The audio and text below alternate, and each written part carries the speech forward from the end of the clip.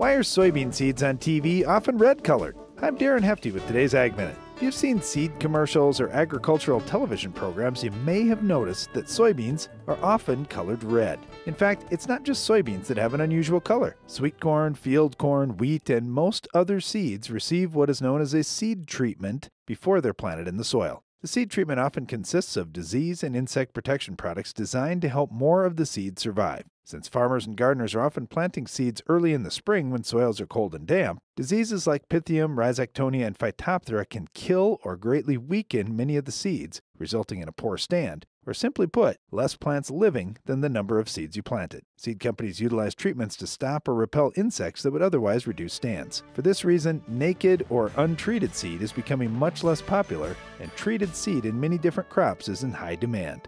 With today's Ag Minute, I'm Darren Hefty.